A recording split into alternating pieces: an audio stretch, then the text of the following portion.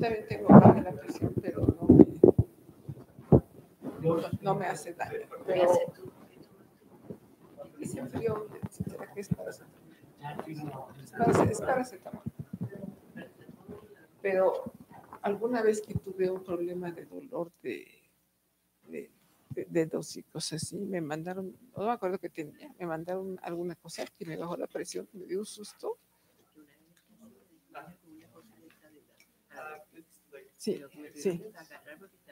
Sí, yo estaba así, pero estaba manejando. Me tuve que hacer a un lado y me repuse y ya. No, es que, y además ya noté, no es, bueno, yo creo que vamos a empezar, porque si no, sí.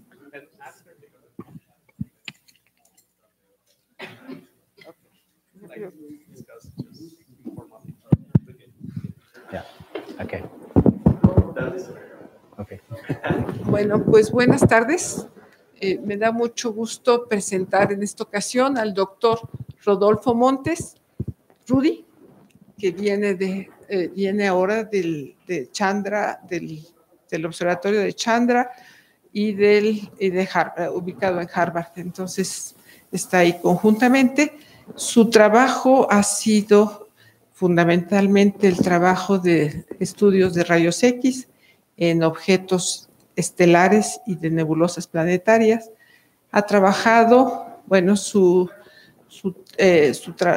licenciatura la hizo en la Universidad de Texas, su doctorado en Rochester, en el Tecnológico de Rochester, y ahora está en Harvard Chandra. Su trabajo se ha centrado, como les decía, en estudios de rayos X alrededor de sistemas estelares. Entonces tiene mucho trabajo en nebulosas planetarias, en sistemas binarios cercanos y en precursores de nebulosas planetarias, estrellas AGB. Y el día de hoy nos va a platicar sobre la emisión de rayos X en nebulosas planetarias. Please, Rudy, please go ahead. Tiene el nombre latino, pero no habla español, habla poquito español, así es que nos va a hablar en inglés. Sí. Lo siento que no puedo. Yeah, in Spanish. Yeah, so I cannot do it in Spanish very well. Thank you all for coming. So as Sylvia mentioned, I'm visiting from the Harvard-Smithsonian Center for Astrophysics in Cambridge, Massachusetts, where it's very cold right now. I'm very happy to be here because it's nice and sunny and warm. I'm going to talk today a lot about X-ray emission from planetary nebulae. Some of you may be familiar with the topic, some of you may not, so I'll give a little bit of a background. And then I'm going to show you some of the stuff that we're doing with X-rays, studying these objects with the Chandra X-ray Observatory. I'll also have a segment in here where I'll talk about the future. So the LINX observatory that we're trying to get launched sometime in the 2030s, 2040s. I'll show you some of the impact that satellite might have in the future. And then I'm going to go on and show you a lot of pretty images and a lot of information, but stay with me. Feel free to interrupt me throughout my presentation if you have a question. It may be hard to see, so make noise. Okay. So without further ado, just to give you some context, this is what I'm talking about, planetary nebula. These are beautiful objects. They range in sizes and shapes. Most of these objects here, which were put together by this enthusiast, Judy Smith, most of these are planetary nebula, not all of these. There's a couple of objects that snuck in here. This is called Gomez's hamburger. It's a young star. It has a disk around that young star. But most of these are nebula. I'll talk about some of these objects, but you may be familiar with some of the more famous ones like the Helix Nebula. This is the Eskimo Nebula here. And then here we have the famous Butterfly Nebula, and we have a lot of other nebula here. Some of these I'll touch on and show you what they look like in X-rays and what they look like in optical wavelengths as well. So the biggest question that we have about these objects is how do they form such a variety of shapes and structures? How do we get these really beautiful structures that we see and that we really see the first time in good detail with the Hubble telescope? Most of this detail is actually revealed by going into space where the atmosphere is not a problem. The atmosphere is not disrupting our view of these objects and blurring out features. Same thing we have to do with X-rays, because the X-rays don't penetrate our atmosphere, so we have to go to space to study them and to actually detect them. So just to give you a real quick primer on planetary nebulae, most of you may be familiar with the HR diagram. This is stellar luminosity on this axis and stellar temperature here. What I'm showing here in this solid line is what we call the main sequence, where most stars in the night sky appear to fall. They fall on this main sequence here, the bright stars, bright and hot stars here, cool and faint stars down here.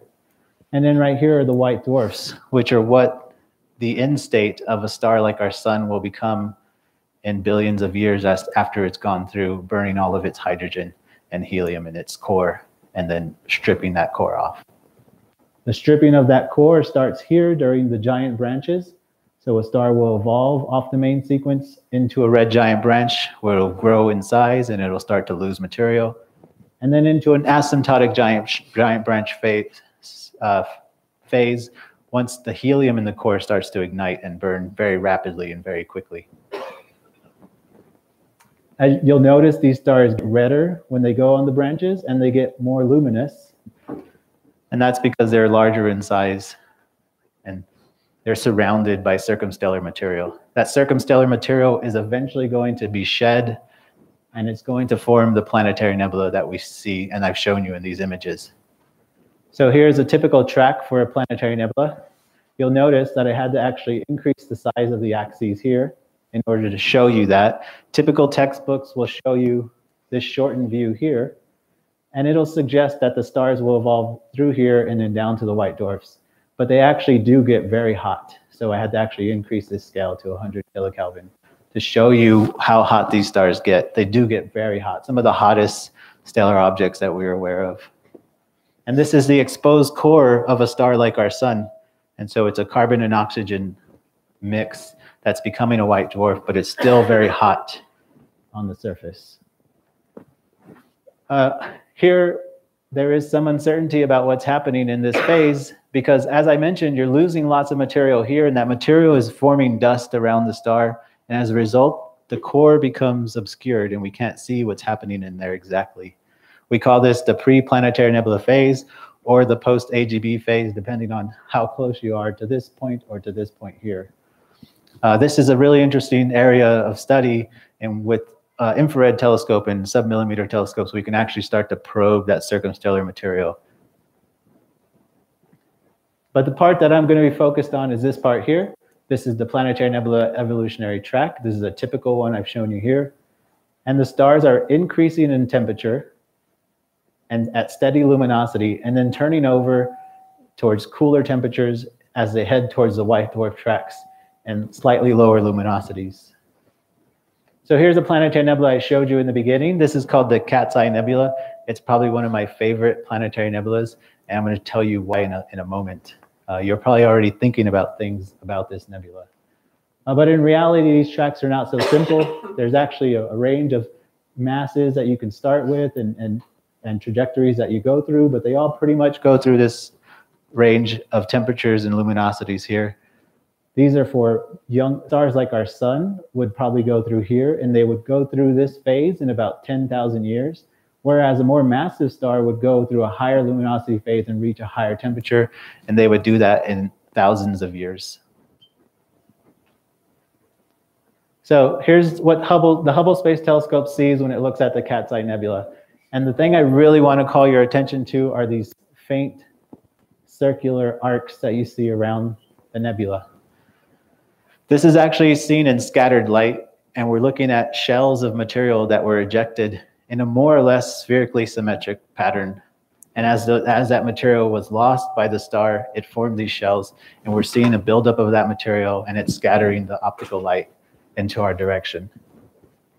But then in the middle, you see this wildly asymmetric and highly structured object, this nebula that has just formed inside of this circumstellar mass loss. And so it tells us that at some point in the past, the mass that the star is losing is spherically symmetric, but then something happens, and that's that part that we can't really fully probe yet. Something happens that causes the mass loss to go asymmetrical. And you can see there seems to be material that seems to be flung out in preferred directions. There seems to be a spiral-like structure in this object. And inside you see this cocoon within this nebulosity. And that's really interesting because it's where we see the X-rays coming from. So I'm going to show you now what we see when we look at this object with the Chandra X-ray Observatory. I'll blink back and forth so you can study those. All right, here's a composite view. Again, all the X-rays are being confined to this inner cocoon that you see in the optical here. And then you see that the X-rays are tracing that shape out. And so that's telling us about how these X-rays form. And we had a pretty good idea of how these X-rays form and how these nebula form. What's happening is that you have this AGB wind that's losing mass, and it may be spherically symmetric, and it may become asymmetric at some point. And then you have a fast wind from that central star in the middle. And that wind is moving faster than that AGB wind, about 1 to 2 orders of magnitude faster. And so as a result, it's going to catch up to that slower wind. And when it catches up, it collides with that wind and forms a shock. And then a reverse shock heads back towards the star. And so that entire region is shocked. And that's what we're seeing in the X-rays. That's called the hot bubble. It's the diffuse light component that you see coming from that object. And then you see in the center, you see the star itself is actually emitting X-rays, or something in the vicinity of the star is emitting X-rays, and that's unexpected. So this diffuse X-ray emission is caused by this hot bubble that's predicted by this interacting stellar wind theory that we have, the formed planetary nebula. And the plasma temperatures that we predict from this theory are about 10 million degrees. But I'll show you shortly that that's not the case. These compact central sources of X-ray emission, when we measure the temperatures of just the X-rays coming from the center, we find that it's about 10 to 40 megakelvin, which is way hotter than we could expect. I told you that these central stars get really hot. They get up to 100 kilokelvin, but they don't get to these temperatures. And so it's hard to reconcile this hot compact plasma with the central star itself. We detect them in about 30 to 40% of this planetary nebula that we study, and we don't really know exactly where they're coming from, but I'm going to show you some of the ideas that we have about where they're coming from. Here's 4 panels of 4 nebula that we've studied. Real quick, we've been looking at this object here, but again, you see this central cocoon within the nebula, and you see it's filled with X-rays. Same thing here, same thing here. This is a hallmark that we've noticed, that when you have these nebula and they have these nested shells, or they have an outer shell and an inner shell, that inner shell is more often than not filled with X-rays, suggesting again that the formation process is telling us something about how these form. So, yes.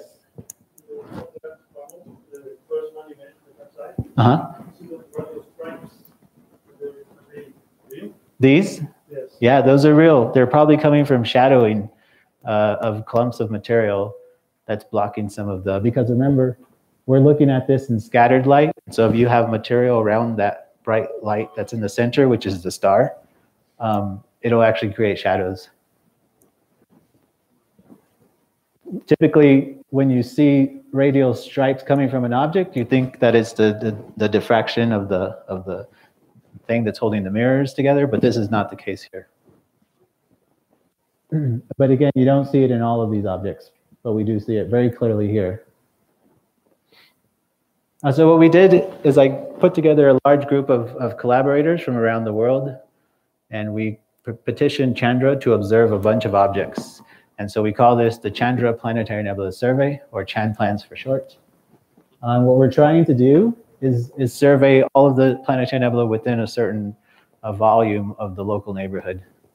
And so I'm showing you here, this is where the sun is, and this is in distance, in kiloparsecs is here, 2 kiloparsecs is here. We're trying to do everything within 1.5 kiloparsecs that we can. The symbol sizes in these diagrams are showing you approximate the relative size of the nebula. And so you can see that we have some And the relative size of a nebula is proportional to how long it's been, how long ago it was formed. The larger the nebula, the older the nebula is. So you can see that we're targeting a sample of these objects within this space, trying to get all of them. So far, we have about 50% of them. And for the time being, it doesn't seem like we're going to get more, and I'll tell you more about that later. So here's a distribution of all of the nebula. The ones that are filled in black are the ones that we have observed. These are only the ones that we've observed. So here's their distance distribution on the top. Again, kiloparsecs on this axis. And now I'm showing you the physical radius. So we take the distance and we figure out how many parsecs that nebula is in actual physical size. And that's on this diagram.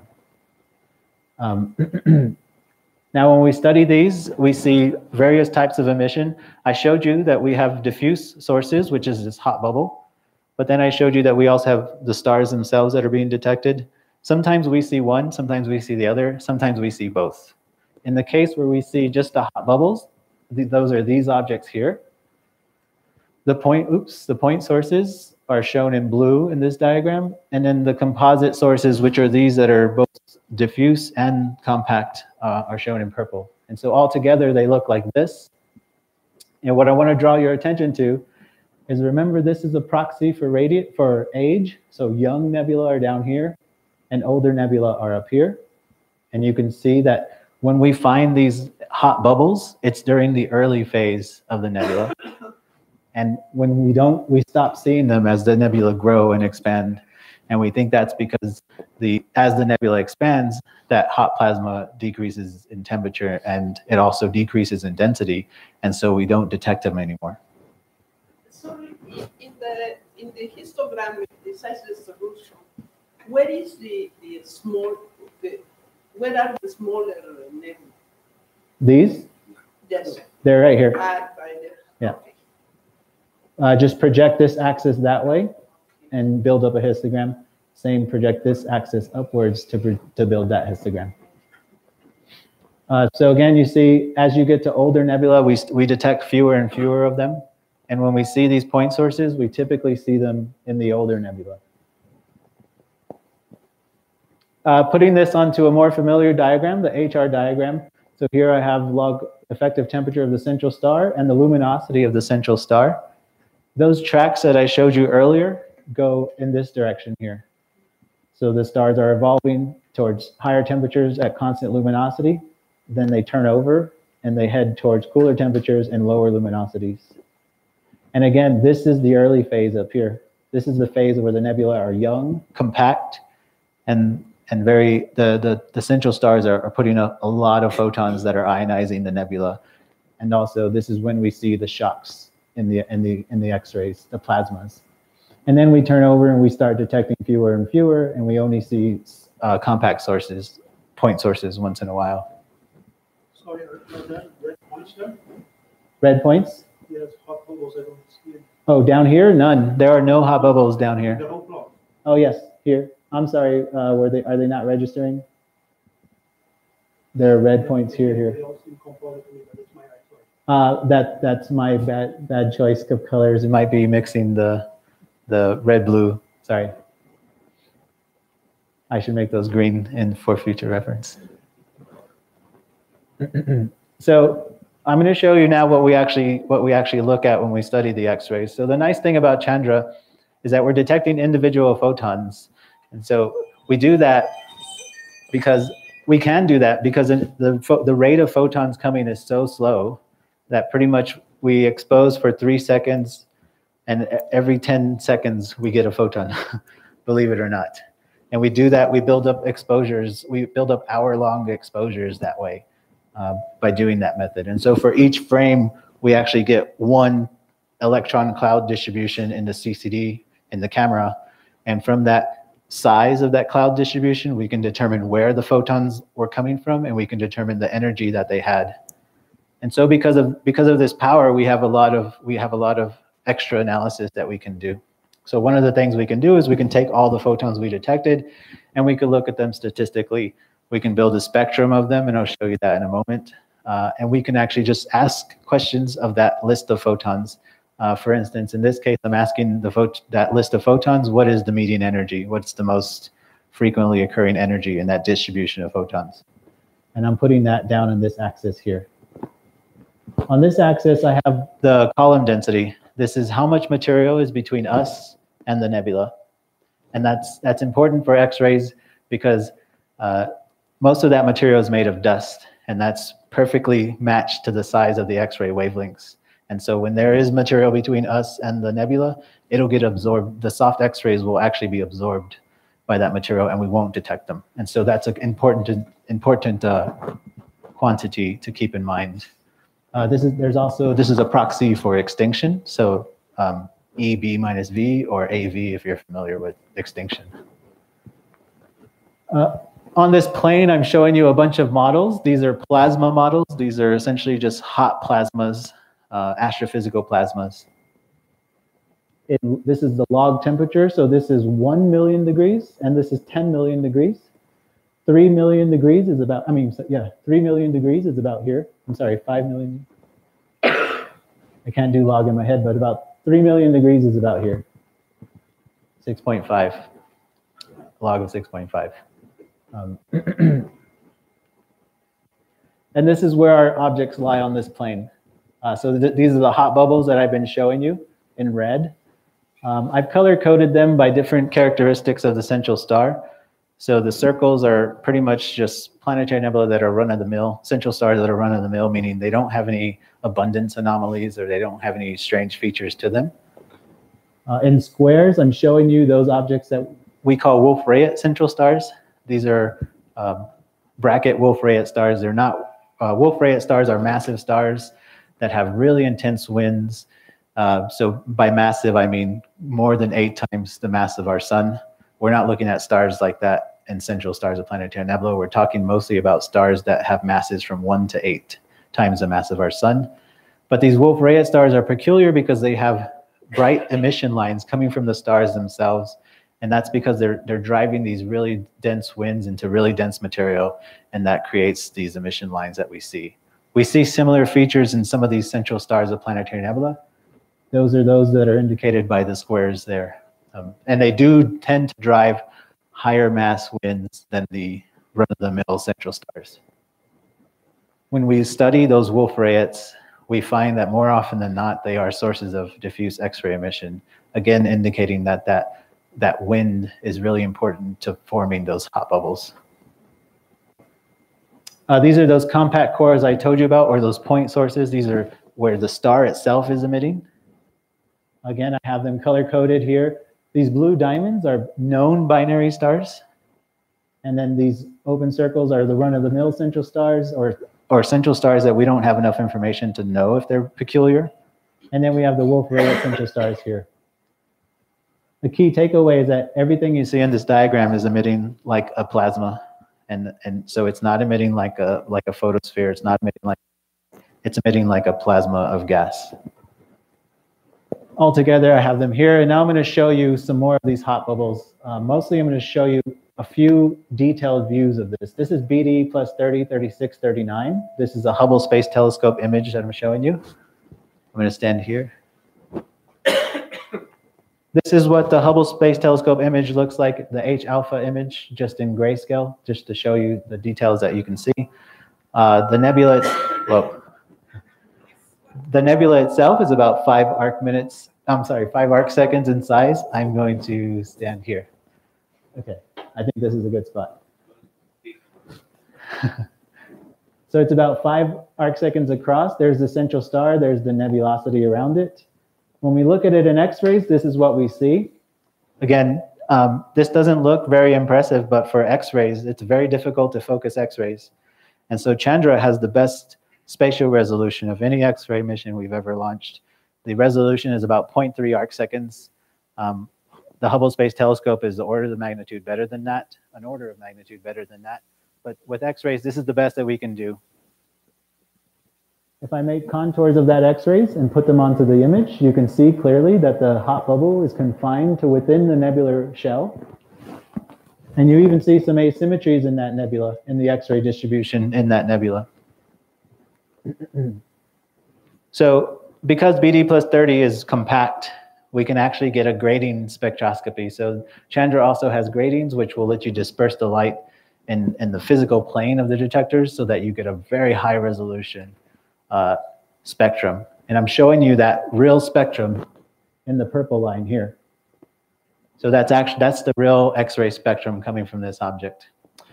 The black points that I'm showing you there is what we get from the CCD detector. When we take an image, remember I said we detect individual photons, so we can actually just pull out the energy characteristics of those individual photons.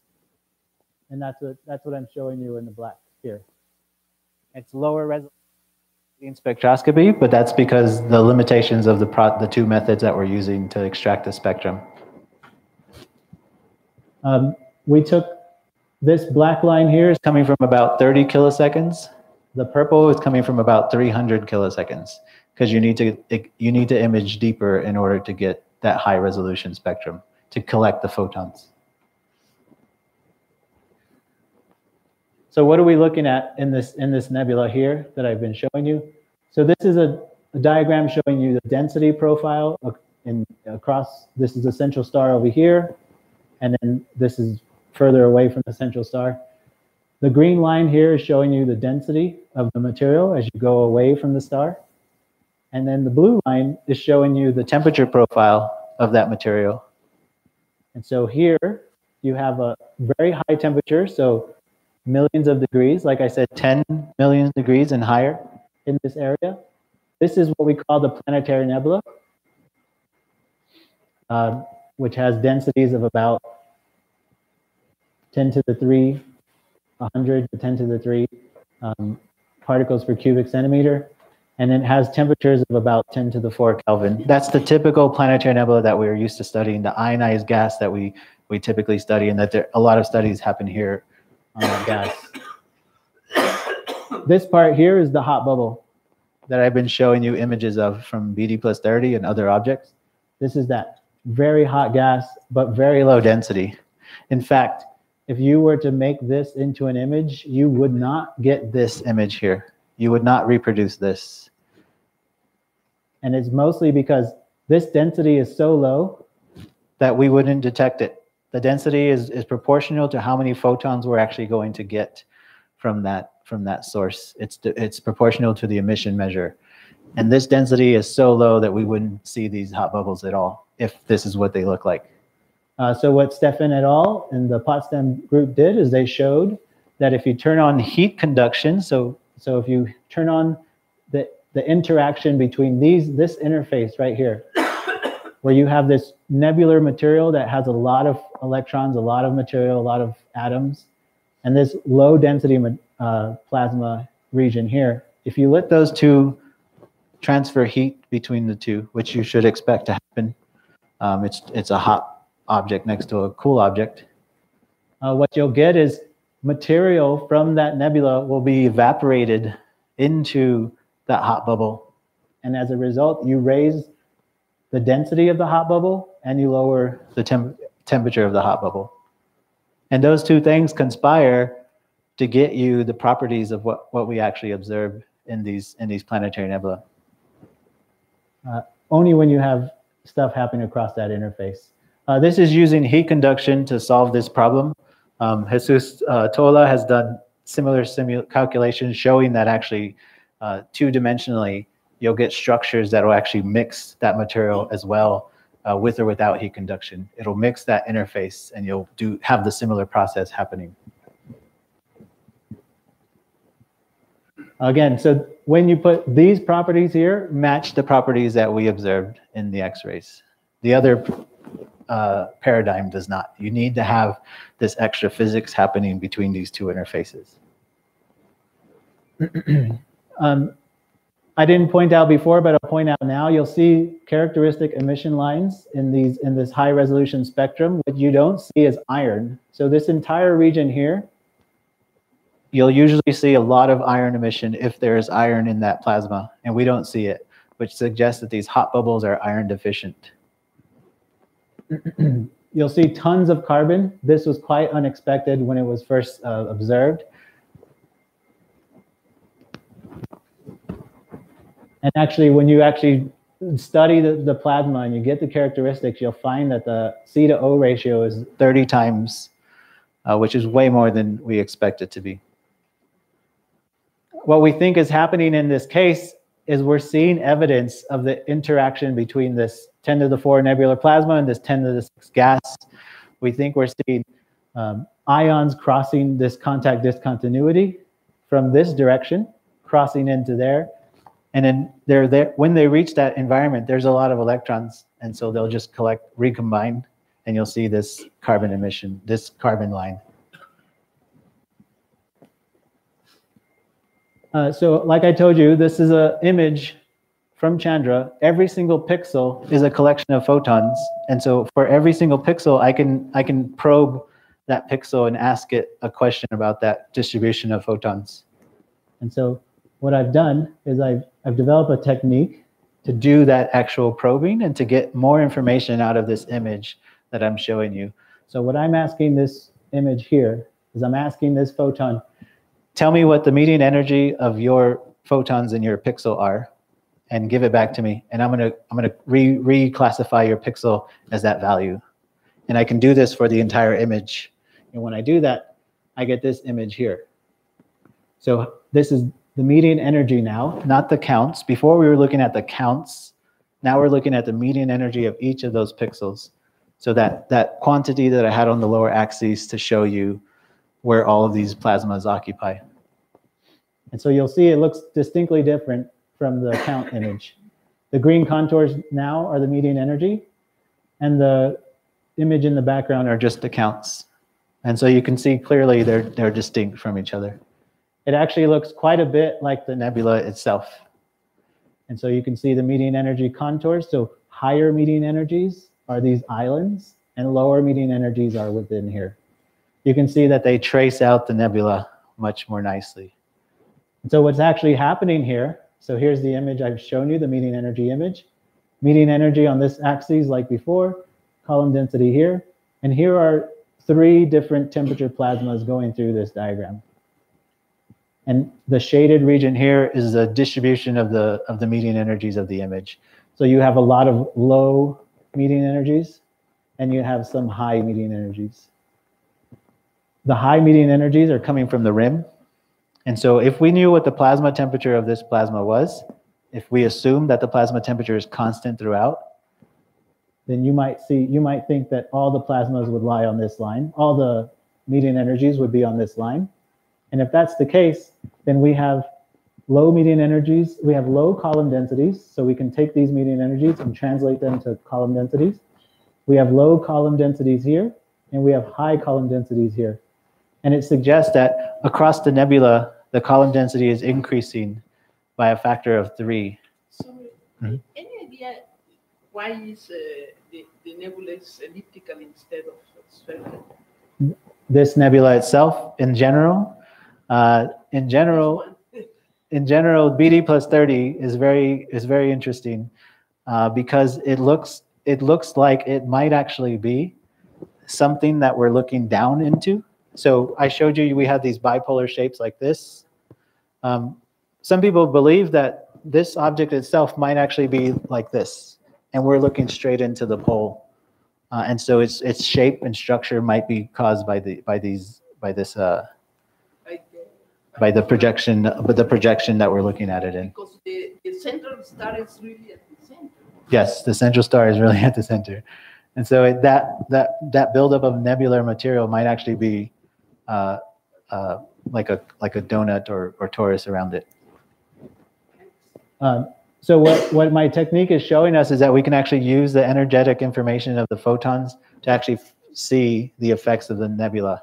And so what this ultimately means is that the nebula itself is absorbing the X-ray photons from that inner plasma. Again, this is combining a bunch of observations to get 100 kiloseconds. This is 300 kiloseconds. That's a lot of time. This is, I think, 16 hours. No, it's longer than that. It's almost 30 hours, so it's longer than a day.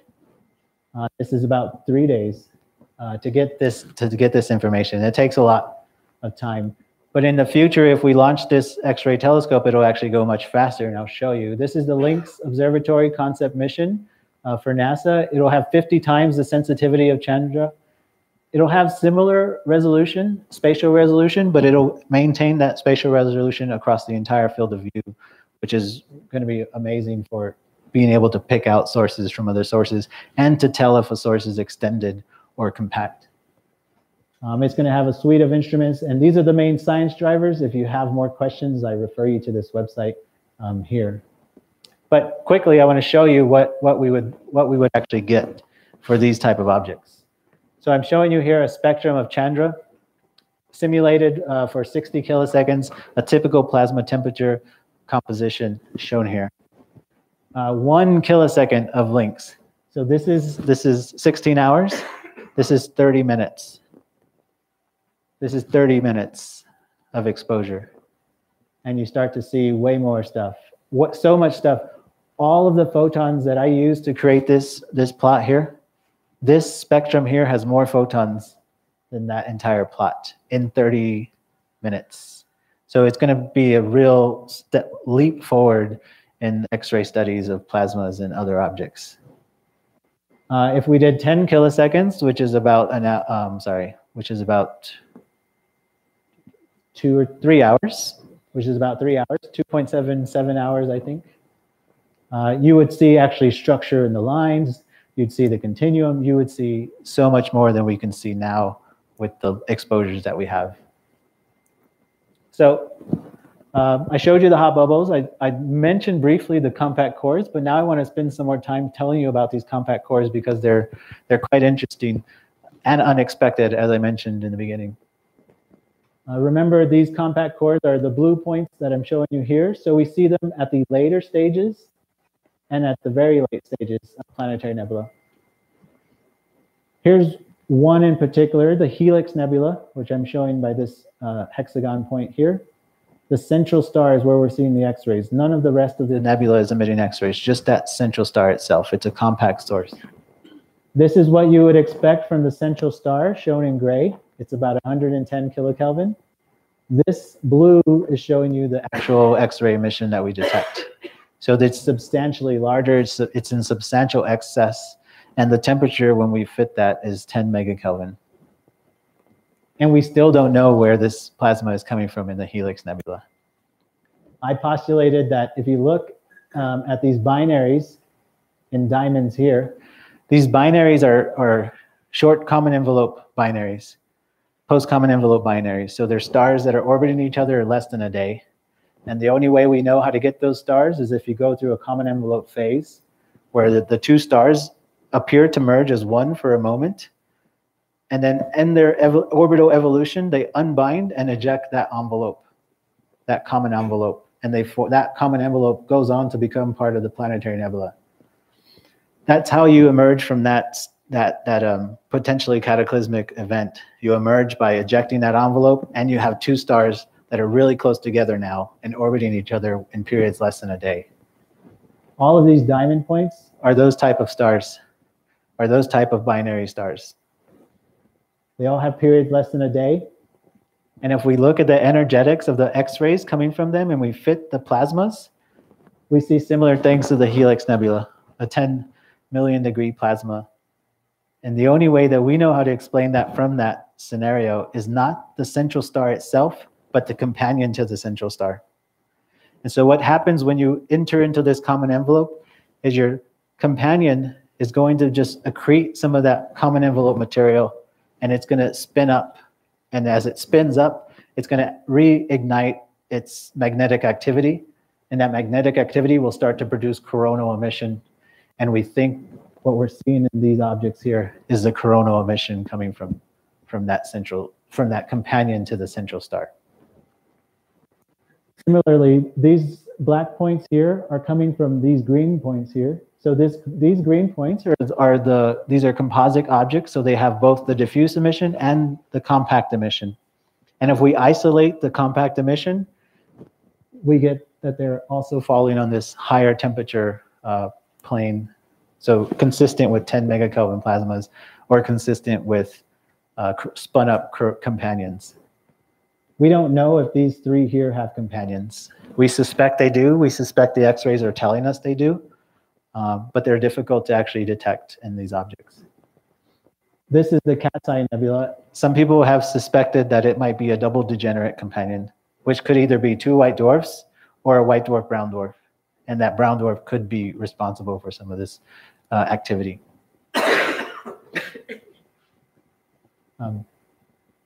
These are the Wolf-Rayet central stars. So these are blowing these massive winds. And when we study the spectrum of those, the X-ray spectra of those, it seems to be consistent with the wind being variable. And so as a result, the wind is catching up to itself. And when it catches up to itself, it shocks really close to the surface of the star. And it forms shocks. And it's very particular because these Wolf-Rayet central stars have chemical types. They're subcategorized by whether they have a lot of carbon emission, oxygen emission, or nitrogen emission. What do you mean by variable wind? Do you mean that it is decelerated as it expands? It's what's happening is when the wind is being launched itself. The question was about what do I mean by variable winds? When it's being launched from the surface, it's coming off faster or slower, and then the faster will catch up. The faster will catch up with the slower wind. But it's happening really close to the surface, so we don't see an extended thing. We see a compact source still. So when we see a lot of carbon emission lines, we tend to find that the X-rays have lower median energies. And if you remember from the plot, 0.3 keV is where that carbon emission line is coming from. And so we think that most of the photons in these sources are coming from shocked carbon material really close to the central star. This is where oxygen's emission line is. And so this median energy is consistent for that purple square. It's consistent. NGC40 we only detect in diffuse emission. So it was up here in one of those diagrams. We don't see the central star itself. So this is consistent with this shocked winds, and so we're developing now a paradigm where those that are lower temperatures are coming from this self-shocking plasma, this wind that's variable and catching up with itself, and these that are high temperature are possibly coming from the spun-up companions to these objects. Here they are all together. This is NGC40 right there. It's one of the coolest ones that we've detected. It's pretty it's expanded quite a bit, and so it's older, and so we think we're seeing the temperature dropping off. And it's very faint. We detected about 30 photons total coming from it. So I want to show you one more, I think, yep, one more image. This is NGC 7027. This is a very compact planetary nebula. We think it has a massive progenitor. So we think the star that formed this object is about 3 to 4 solar masses. And I want to point out this is the HST image. There's the star there. You'll see there's evidence for a dust lane here, the shadowing that you see in the object.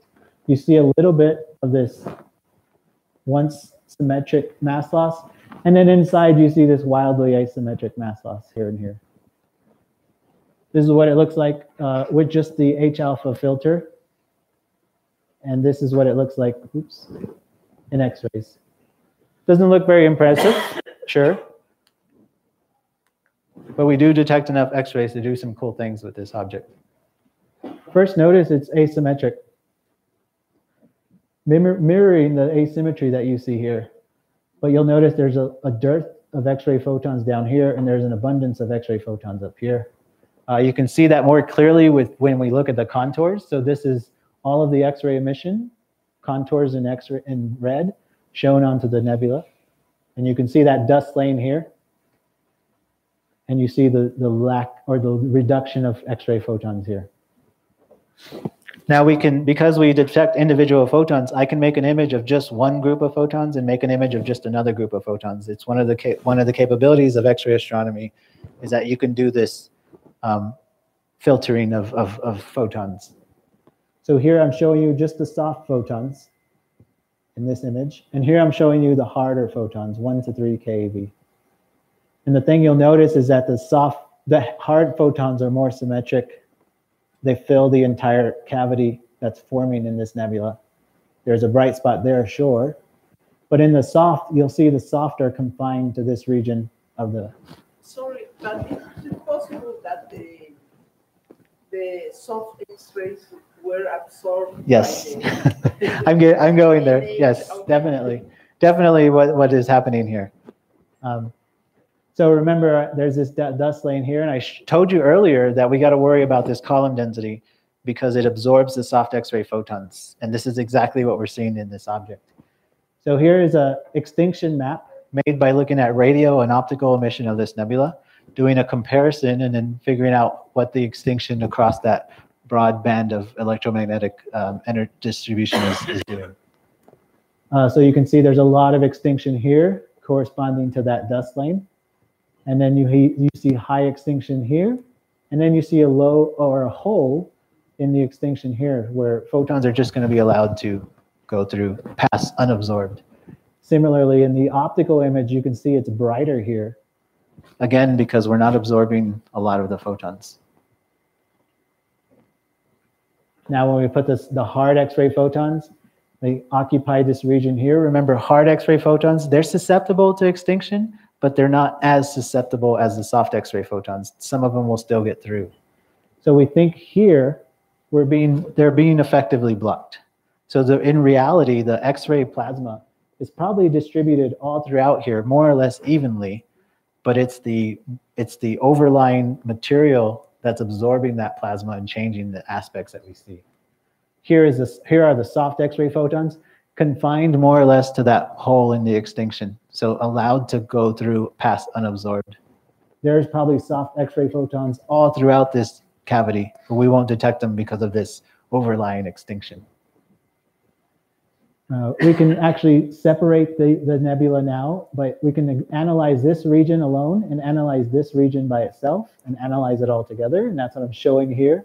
This is the light green points is the low extinction region, and its spectrum is shown here. You can see it's a little bit different. And then you have this high extinction region here in the dark green points. We can fit those separately, and we can get parameters for the plasma and that column density. And again, verify that that low extinction region is coming from low extinction plasma. That high extinction region is coming from a high extinction plasma. And it's more or less the same temperature. It's just being affected by that nebular material absorbing the X-rays. Prior to trying to fit this object, we had a lot of difficulty because when you combine those two regions as one and you do a spectral analysis, it's trying to choose between these column densities, and it makes it more difficult to actually fit the model. So that's all of this. The main takeaway is that all of these X-ray sources are coming from plasmas, most of them. I'm going to show you one now that isn't. There's three likely origins for these. We have the hot bubbles, which I've shown you. We can resolve those and see that they're extended. They tell us more about the formation process, how those fast winds are interacting, tell us about the physics between the interface of the nebula and the hot bubble and how it must be there in order to explain the observations. Some of these are coming from wind shocks, so these stars that are variable speeds and catching up with themselves really close to the surface. And then some are coming from binaries where the companion has been spun up and is emitting X-rays now.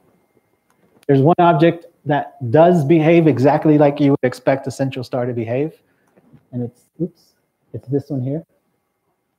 If I were to put black body curves on this diagram, on this plane, there would be a bunch of vertical lines piled up right here.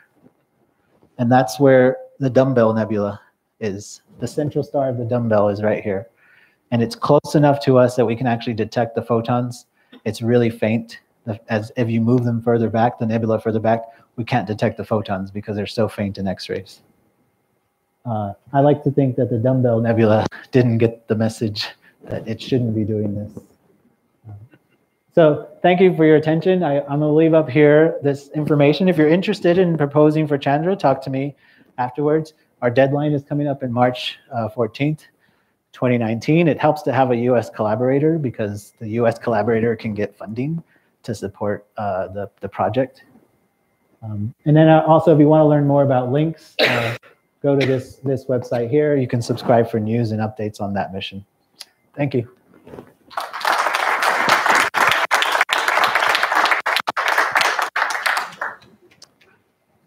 questions?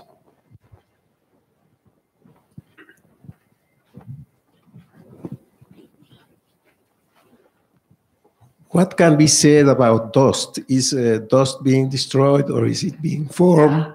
And what's the mean time of an iron dust? And what's the relation with the more extended planetary nebula phase at 10,000 degrees? Because you might produce all kinds of temperature variations and fluctuations going from the center outside. Yeah, that's a good question, and one that we're actually starting to probe quite a bit.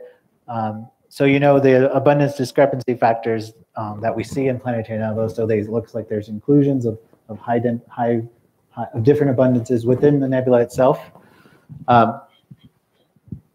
When you look at those and you study those that have this diffuse X-ray emission, the highest ADF values are the ones that have the hot bubbles, but they're also at that early phase. And so what's happening, whether the two are related or not, we know that the X-rays are being absorbed by the nebula. We can tell that by looking at the column densities, the image of BD plus 30, this object itself, we can tell that they are emitting this high energy photons. And that hasn't been accounted for in those studies yet. And then as far as the dust itself, this object itself, we have a really nice near infrared spectrum with the IGRINS instrument, which is a immersive grating. It gives you incredible spectral resolution and spatial as well, so we get some information. We put a long slit across this nebula this way, and we put one this way, and it looks like we're seeing an indication of essentially that the dust grain that has trapped the iron is the reason why we don't see the iron in the X-ray emission, but also that it's driving outflows in that dust somehow. We don't fully understand it yet, but we are seeing some evidence that the dust is important in it, and the interrelationship between the X-rays and the dust are important. How exactly, we're still figuring out.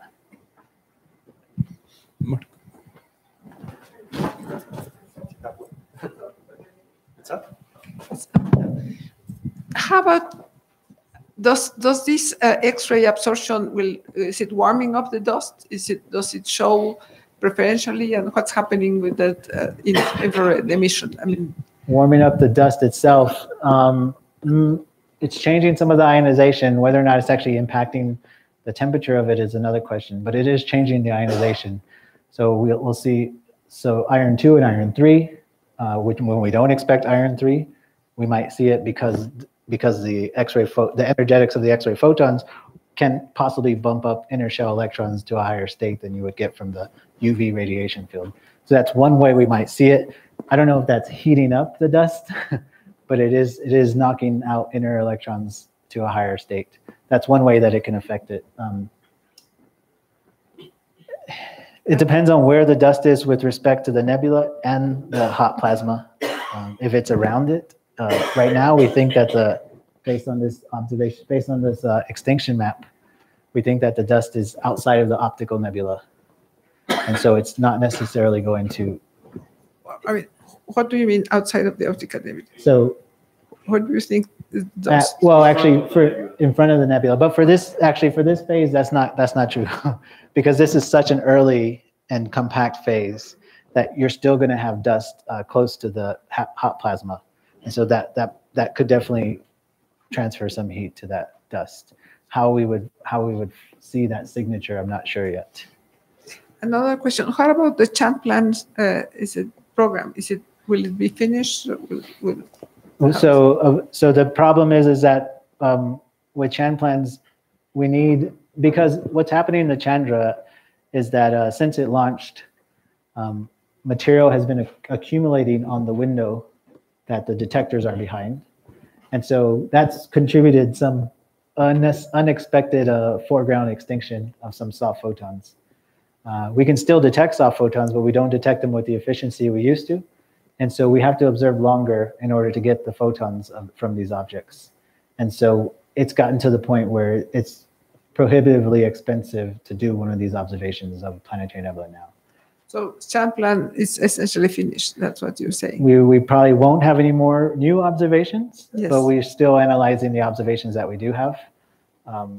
There is a possibility that Chandra might do a bake out, which would heat that window to ablate the material off of it.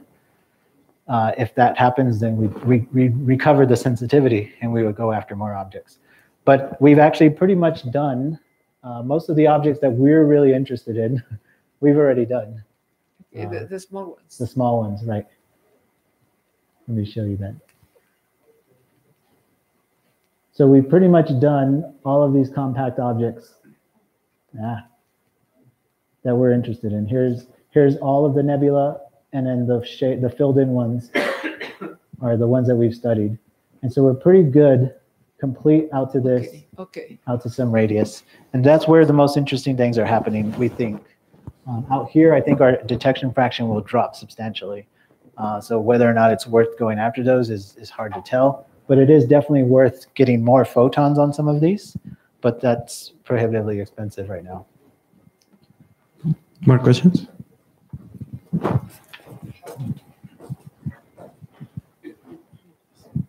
You're hypothesizing that the source of the compact emission has to do with binarity.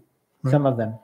So would you expect some correlation between those sources to be the nebular morphology would be different, perhaps? Yes, there is known. It's already been shown that the compact post-common envelope binaries have distinct morphologies and density profiles in the nebula than those that are not post-common envelope binaries. And that's for your compact sources as well?